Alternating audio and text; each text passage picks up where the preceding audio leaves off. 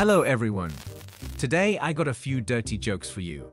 So let's start it. Number 1. One day a farmer wakes up to go check on his cheese cow. He walks up and finds her dead in the grass. The man is so upset he kills himself. Then his wife wakes up. She finds her husband dead and goes to the lake and kills herself. Next, the first son wakes up and notices everybody is dead. He goes down to the river and sees a mermaid. She swims up to him and says, "Having a bad day, huh? I'll tell you what. If you make love to me 10 times in a row without stopping, I'll bring everyone back to life. But if you don't, I will kill you." He tries to do it, but doesn't make it. She kills him. Then the second son wakes up and after seeing his dead parents, also goes to the river where he sees his dead brother. The same mermaid swims up and tells him what she told his brother. He asks, "If I make love to you 20 times, what will you do?" She tells him, "If you are able to perform 20 times in a row, I will bring everyone back and make you the richest man alive." He then asks, "Well, if I do it 20 times in a row, what's stopping you from dying?" That's what happened to the cow. Number 2. There was a young rabbi who on Sabbath Eve announces to the congregation that he will be leaving for a larger congregation that will pay him more. There is a silence. No one wants him to leave. Cohen, who owns several car dealerships, stands up and announces, "If the rabbi stays, I'll provide him with a new BMW every year, and his lovely wife with a Range Rover to transport their children." The congregation sighs and applauds. Feinstein, the entrepreneur and investor, stands up and says, "If the rabbi stays, I'll double his salary and establish a college fund to guarantee the college education of his children." More sighs and applause. Old Mrs. Horowitz, aged 96, stands and announces, "If the rabbi stays, I will have with him." There is a silence. The rabbi, blushing, asks, "Mrs. Horowitz, whatever possessed you to say that?" Mrs. Horowitz answers, "I just asked Mr. Horowitz what we could do to make the rabbi stay." Mr. Horowitz said, "The rabbi."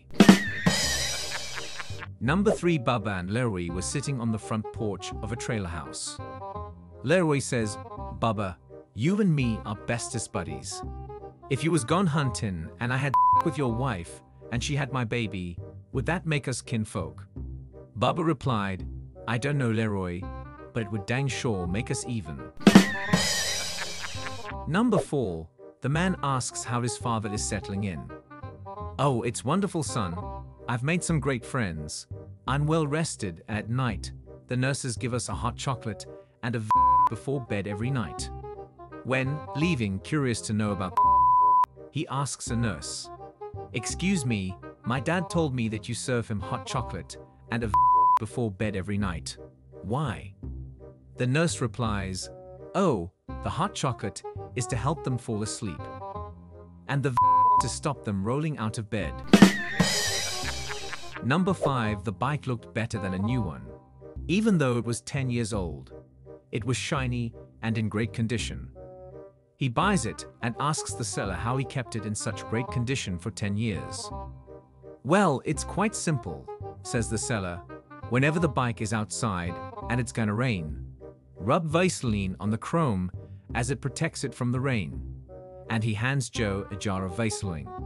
That night, his girlfriend Sandra invites him over to meet her parents, and naturally, they ride the bike there. Just before they enter the house, Sandra stops him and says, "I have to tell you something about my family. When we eat dinner, we don't talk. In fact, the first person who says anything during dinner has to do the dishes." "No problem," he says, and in they go. Joe is shocked. Right in the middle of the living room is a huge stack of dirty dishes. In the kitchen is another huge stack of dishes. Piled up on the stairs, in the corridor, everywhere he looks dirty dishes. They sit down to dinner, and sure enough, no one says a word. As dinner progresses, Joe decides to take advantage of the situation. He leans over and kisses Sandra. No one says a word. He reaches over and fondles her. Nobody says a word. So he stands up, grabs her, rips her clothes off, throws her on the table and screws her, right there in front of her parents. His girlfriend is a little flustered. Her dad is obviously livid, and her mom horrified when he sits back down. But no one says a word. He looks at her mom. She's got a great body too. Joe grabs mom, bends her over the table, pulls down her and screws her every which way but loose right there on the dinner table. She has a big and Joe sits down. His girlfriend is furious. Her dad is boiling and mom is beaming from ear to ear, but still, total silence. All of a sudden, there is a loud clap of thunder, and it starts to rain. Joe remembers his bikes, so he pulls the jar of Vaseline from his pocket. But as he stands up, the father immediately shouts, "Ok, ok, I'll go do the dishes." Number 6, a blonde walks into a dry cleaner's and tells the woman at the counter, "I need to have an outfit washed." The clerk was busy and slightly distracted, so she looked up from her work and said, "Come again?" The blonde said, "No, it's toothpaste this time." Number 7, I took out my wallet, extracted $10 and asked, "If I give you this money, will you buy some beer with it instead of dinner?" "No, I had to stop drinking years ago," the homeless man replied. "Will you use it to go fishing instead of buying food?" I asked. "No, I don't waste time fishing," the homeless man said. "I need to spend all my time trying to stay alive." "Will you spend this on hunting equipment?" I asked. "Are you nuts?" replied the homeless man. "I haven't gone hunting in 20 years. "Well," I said, "I'm not going to give you money. Instead, I'm going to take you home for a shower and a terrific dinner cooked by my wife." The homeless man was astounded. "Won't your wife be furious with you for doing that?" I replied, "Don't worry about that. It's important for her to see what a man looks like after he has given up drinking, fishing, and hunting." Number 8, having been playing outside with his friends, a small boy came into the house and asked, "Grandma, what is it called when two people sleep in the same room and one is on top of the other?" His grandma was surprised to hear such a forthright question from a 6-year-old, but decided to answer as honestly as she could. "Well," she said hesitantly, "it's called intercourse." "Oh, okay," said the boy, and he ran outside to carry on playing with his friends. A few minutes later, he came back in and said angrily, "Grandma, it isn't called intercourse. It's called bunk beds. And Jimmy's mom would like a word with you." Number 9, so Dopey and the other 7 dwarves go to visit the Pope. Doc goes up to the Pope and asks, "Pope, can you tell me, are there any dwarf nuns in the Vatican?" He thinks for a moment. "No," he says, "there are no dwarf nuns in the Vatican." The other dwarves chuckle. "Well, can you tell me, are there any dwarf nuns in all of Europe?" The Pope thinks for a second. "No, I don't believe there are any dwarf nuns in Europe." And the other dwarves start to laugh even harder. Dopey looks upset. "Well, can you tell me, are there any dwarf nuns in all the world?" he asks. The Pope takes a minute to think. He shakes his head. "No, I don't believe there are any dwarf nuns in the world." All of the dwarves burst out laughing and start chanting, "Dopey the penguin. Dopey the penguin. My dad told me this joke when I was 13. Thank you, and good night." Number 10, a father purchases a lie detector that slaps people who lie. He decided to put it to the test over dinner one night. The father inquires of his son as to what he did that afternoon. "I just did some homework," the son responds. The robot slaps the kid. The son then says, all right. I was watching a movie at a friend's house." "What movie were you watching?" Dad inquires. "Finding Nemo," the son responds. Again, the robot slaps the kid. All right, he says. "We had been watching." "What?" exclaimed Dad. "I had no idea what porn was when I was your age." This time, the robot slaps the father. "Wow," Mom exclaims, laughing. "He is, without a doubt, your son." The robot slaps the mother. Number 11. A boyfriend had a talk about with his girlfriend. I don't get why would you watch two people she asked. The boyfriend replied, two? The girlfriend looked surprised, and then the boyfriend adds people. Number 12. A farmer has an impotent bull. After months of desperation and trying everything, he seeks the assistance of another farmer, who instructs him to show the bull some hard. He has nothing to lose, despite the idiotic advice. He installs a projector in the barn and showers the bull with for several days, then exposes him to the cows. Sure enough, the bull jumps on the first cow he sees and begins humping like a champ, as the farmer watches in delight, which quickly turns to horror as the bull pulls out and begins to all over the cow's face. Number 13. A mom decides to clean her son's room. Under his bed, she finds a large collection of BDSM. Disturbed and not sure what to do, she goes to her husband. What should we do about this? She asks. He replied, well, we sure as hell can't spank him. Number 14. Man.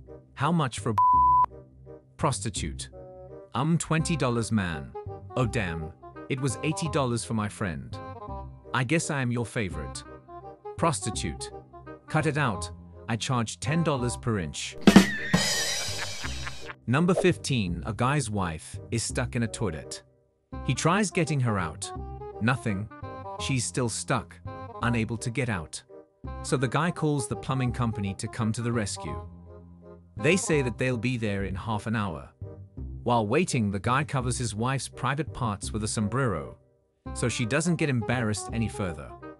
Half an hour later, the plumbers come, look at the situation, and the more experienced looking one says, we'll get the lady out, no problem. As for the Mexican, I'm sorry, but we think he's beyond saving.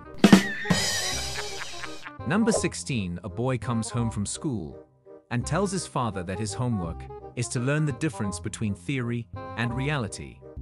The father says, son, that's easy. I'll give you an example. Go into the kitchen and ask your mother if she would sleep with the plumber for $1 million. After a short while, the son comes back from the kitchen and says, Father, I have spoken with mother, and she said she would sleep with the plumber for $1 million. The father says, okay, now go upstairs and ask your sister if she would sleep with the plumber for $1 million. After a short while, the son comes down the stairs and says, Father, I have spoken with my sister, and she said she would sleep with the plumber for $1 million. The father says, there you have it, son. That's the difference between theory and reality. In theory, we're sitting on $2 million. In reality, we're living with a couple of sluts. Number 17. One day, this wife said to her husband that his New Year resolution needs to be to have more romance and lovemaking. As a good husband, he booked an expensive suite for a long weekend in a posh hotel. He got dressed up and bought some lingerie for her and some cosplay outfits. Got some he could perform all night long. Romantic dinner at a French restaurant, candlelight dinner, and was amazing. She was stunning in a little black number, no underwear that was obvious. He bought her a gift of the most expensive perfume he could afford. He couldn't wait. Photos were turned off all weekend, as it was all about them. A weekend of amazing masses of foreplay, every position tried. She loved the lingerie, and they tried out some fantasies. The up to her student. They made look tame, and he was sore as hell. Even his tongue was sore. And what the hell? All his ungrateful wife said when he went home was, where the were you this weekend? And why didn't you answer your phone? Number 18. A guy invites his friend to a New Year's Eve party. The guy warns his friend that there is going to be a lot drinking. The friend says, that's okay, I like to drink. The guy warns his friend that there will be a lot of fighting. The friend says, that's fine, I like to fight. The guy warns his friend that there is going to be a lot. The friend says, that's fine, I like. The friend asks what he should wear. The guy says, "It doesn't matter, it is just gonna be you and me." Guys, these are few dirty jokes for you today. Hope so you enjoy. Subscribe to our channel for more videos. Until then, we'll see you in the next video. Goodbye.